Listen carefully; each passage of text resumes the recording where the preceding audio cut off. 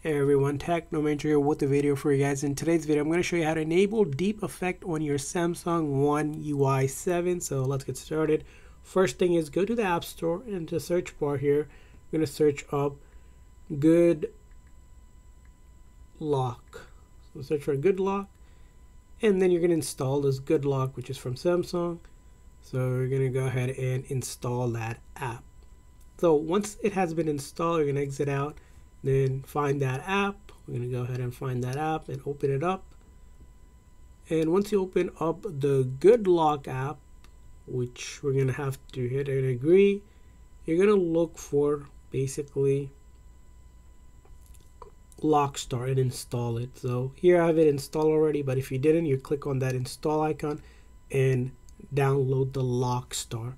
Now with that installed, the next thing you're going to do is go to your gallery and then use a photo that you like to use. So I'm going to go ahead and search a photo. For example, I want this photo, right? So what you'll do is first long press and hold, right, the photo, and then save. Basically, you'll save it as image. Save as image. Now that it's been saved as a new image, we're ready to go. So we'll go ahead and exit out of that. And this time, we're going to go into our settings.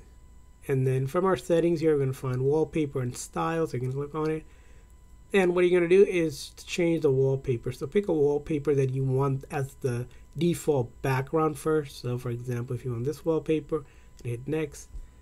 And then what do you do this is you'll see this Lockstar that we just installed using the Good Lock. We're going to tap on that and then add app widget. And then from here on, we're going to select gallery, right?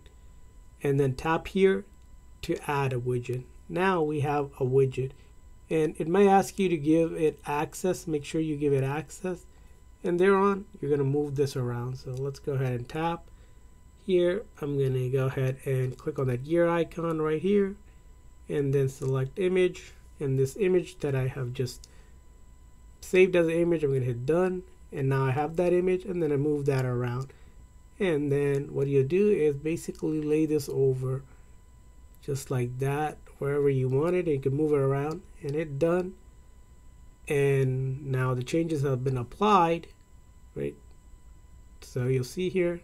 And then if I lock the phone, I can see that deep effect. Now, depending on the image, this is a bad example, but if you had a nice image with the background and it's properly cropped and such, you can get that deep effect just like that. So that's how you can do it. I hope this video was helpful. So please consider a like and subscribe button for more tips and tricks. See you guys next time.